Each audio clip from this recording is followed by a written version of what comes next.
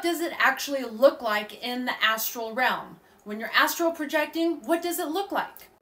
My name is Kay, and in this video, I'm going to be describing my experiences with what I've seen in the astral realm. Now, it all depends on where you're at.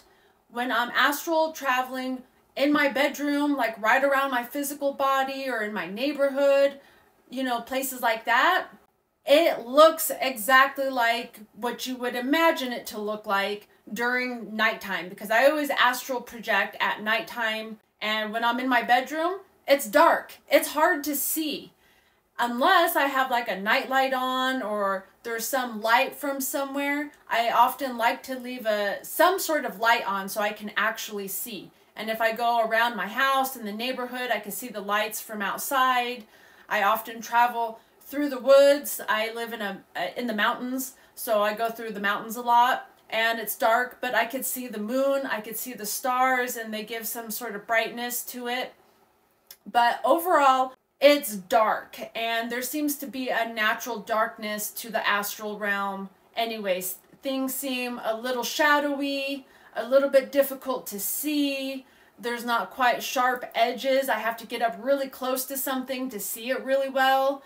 Now, when I'm astral projecting up above the earth and I'm heading out into outer space, that looks different. I'm moving really fast, so I see the stars moving by me. Things, you know, in outer space just really fast.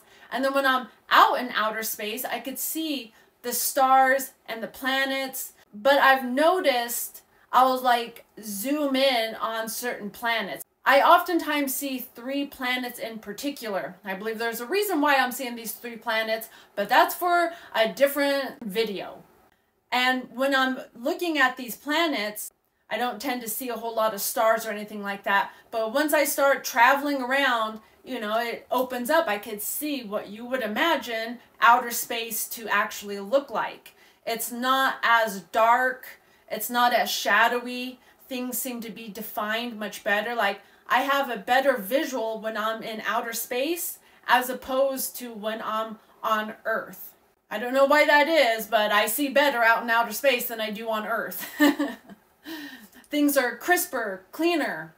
Now, a really cool thing about astral projection is you end up in these other realms. And when you're in the 5th dimension, in these higher astral realms, whatever you think, you can create. So I've been in many situations where I am literally creating the world around me. Sometimes it feels like a dream almost, where I could see the earth, but it looks a little bit different. Or I'm on another planet, I see people and beings and creatures, almost like a dream, but it's real. And I can interact with them, I could change things. It's almost like lucid dreaming in a way. But I know that I'm in my astral body. I know that I'm in a higher astral realm. I know that I am not lucid dreaming. You can feel it. There is a distinction, and you know it when you're in these higher astral realms. But you can literally create your world. So in the 5th dimension, you could play around with things, but you also interact with real entities, real humans, other humans that are traveling around in their astral bodies. Or you may see aliens or other entities like angelic beings and such.